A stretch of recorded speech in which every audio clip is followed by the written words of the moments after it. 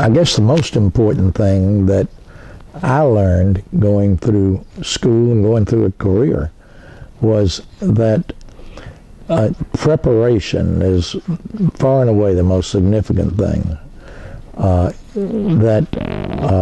can tell you that when I went off to school, my scholastic achievement test scores were probably the lowest of any of the students that I entered law school with.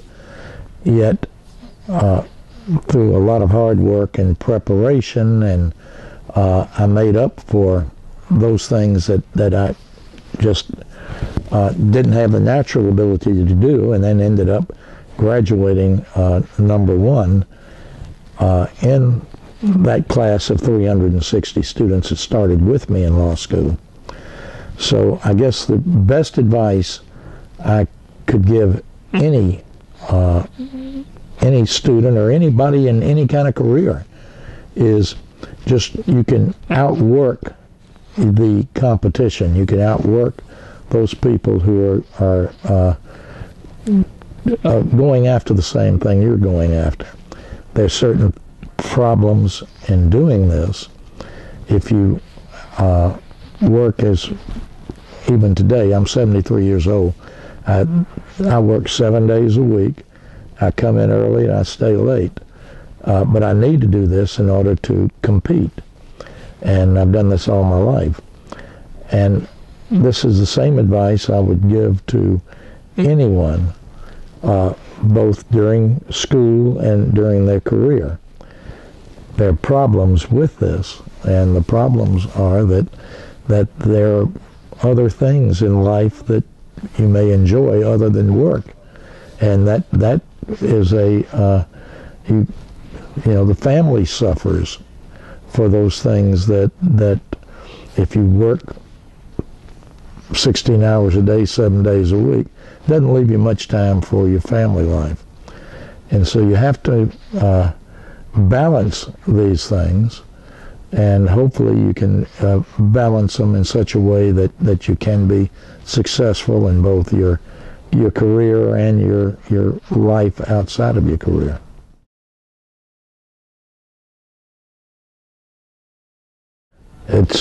This question was actually asked of me at an award that I was getting a week ago, and because I was explaining that I had to work 2 or 3 times harder than my competition, and in doing so, my family suffered. I mean, I've got 4 children, 11 college graduations, and I attended 1. And that's not something to be proud of, but at the same time, I had to make a decision because I could not balance my family life and my career, and I was very limited. But in looking back, had I not worked as hard and I spent more time with the family, I'm not sure I would have been the person they could look up to, and even to this day.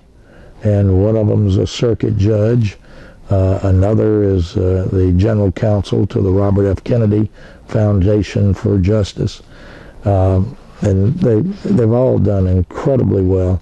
And they were all present at this award, and all of them basically said that they were happy that I made the decision I made,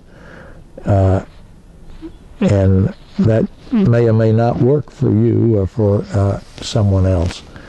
But in my situation, looking back, my career has been very, very satisfying, and I think that by doing this, I was certainly a happier person, and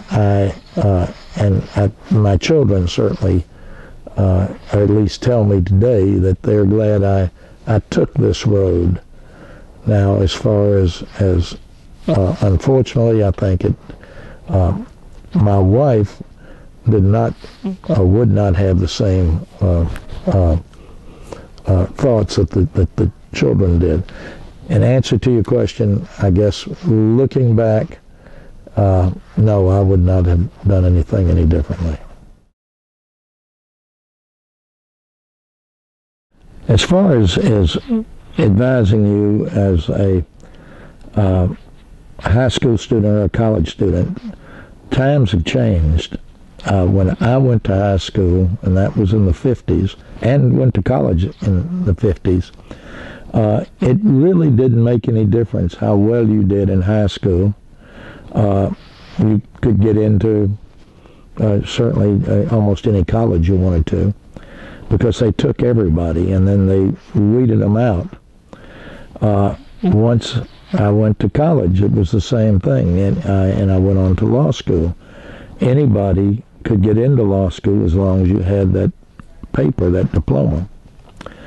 There's a difference today, and that is you can't do that. If you don't do well in high school, you're not going to get into a good college. If you don't do well in college, you're not going to go into advanced degrees, whether it be law, medicine, engineering, anything else. So I would not be a good role model in that situation, but I can tell you that once I got to law school and they said, look to your right, look to your left, and they won't be here when you graduate. Actually, of 360 students that I started with, 60 graduating. So I guess that's 1 out of 6 that made it. At that point, it changed my life. I started working harder because I had to work harder. So my advice is don't believe just because your scholastic achievement test scores are low that you can't compete, because if you work and you've got reasonably good intelligence, you can be successful. And I mentioned the same thing to my children, that because they had, unfortunately, the same problems I had as far as achievement test scores. My son actually had he had an SAT of right at 1,000, yet got into Stanford University and graduated with the highest of honors, and then went on to the University of Florida Law School, graduated #1. So my advice is don't think because of some if you want to call it disability, and that is the ability to take these standard tests, which that should not hold you back. Now, it may keep you from getting into the school of your choice.